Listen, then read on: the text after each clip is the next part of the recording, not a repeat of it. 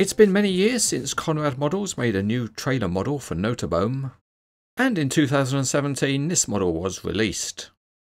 It's an MCS semi-low loader, and it comes in a high quality box. And when we open it up, it's real presentation quality with nice black foam. As you can see, there are a couple of things to look at before we look at the model. And as this is one of the Nooteboom Redline series, it comes with a plastic collector card, although it's not uniquely numbered. And there's a nice little manual with the model. More than half of it is devoted to the real trailer with information about it and some nice photos. And it's always good to have that kind of information included with a model. The rest of the manual describes the model, and it covers the main features of the trailer and any parts that have to be added.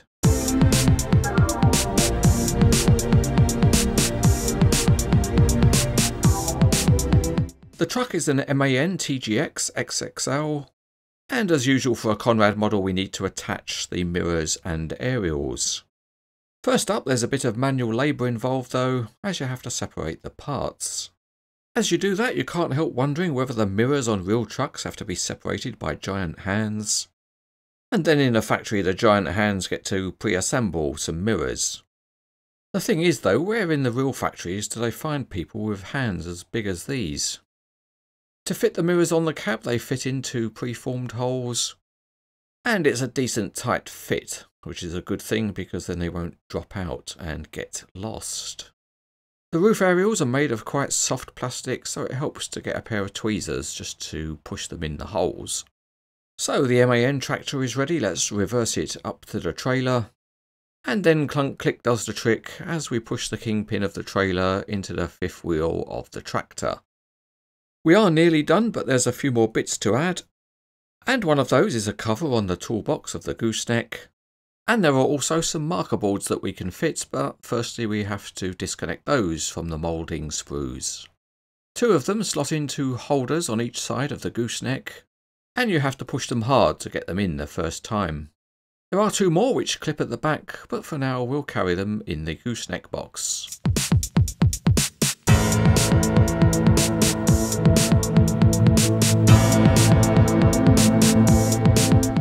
The MAN has plastic suspension parts, but because of the functionality of the second axle there's no drive shaft modelled. The MAN looks really smart in the Redline colour scheme, and it's nice that it has colour coded door mirrors and a number plate.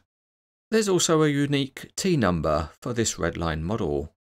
The wheels look smart and the wheel arches are plastic, but there are no coiled lines behind the cab. The underside of the trailer has some good detailing. Tanks and wheel chocks are visible, and the landing legs are in tough grey plastic. The gooseneck has got a spare wheel, and there's also a unique Redline series trailer number. There's a yellow stripe on the deck edge and nicely textured surfaces, and the model reflects the hardwood timber deck variant of the real trailer. There's also some nice detailing at the back, and that includes a number plate.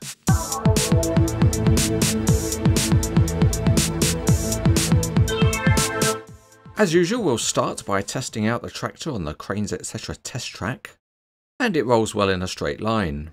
Conrad trucks usually have very good steering angles, and this one is no exception, and there's also steering on axle 2, although it's not linked to axle 1. When set, the MAN can make a nice tight turn.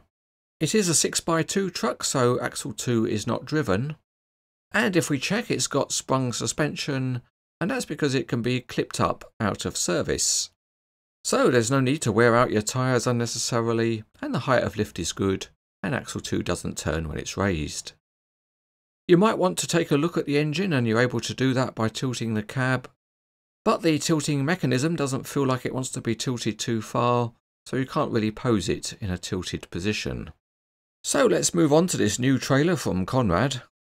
And as you would expect, it rolls well enough in a straight line, although the axles do want to steer. Let's take a look underneath and see what we've got, and it's good that each of the axles has its own independently sprung suspension.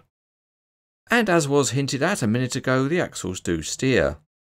They are linked proportionally, so the rear axle steers the most.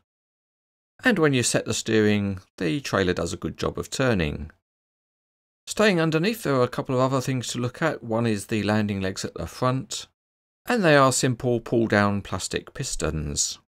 For use when loading the trailer, there are also some fold down landing legs at the rear, and they work easily and well enough.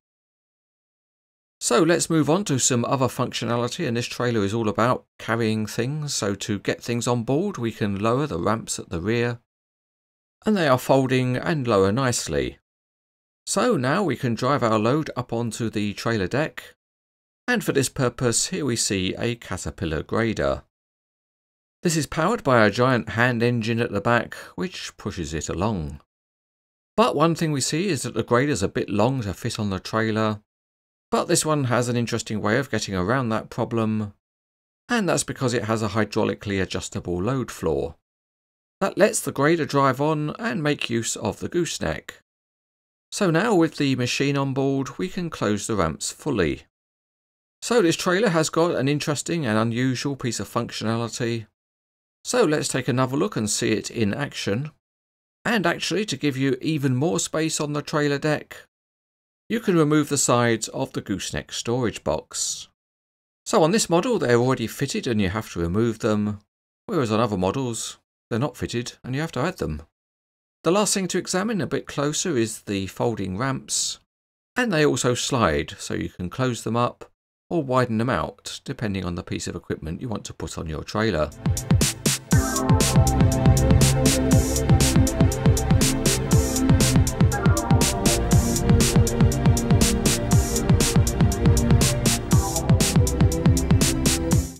It has been many years since Conrad have produced a trailer model for Nooteboom, and they've done a very nice job with this one. The detailing is nice, but it's the functionality that really scores well, and it's a very nicely presented model which is good value. So overall, it's easy to rate this model as very good.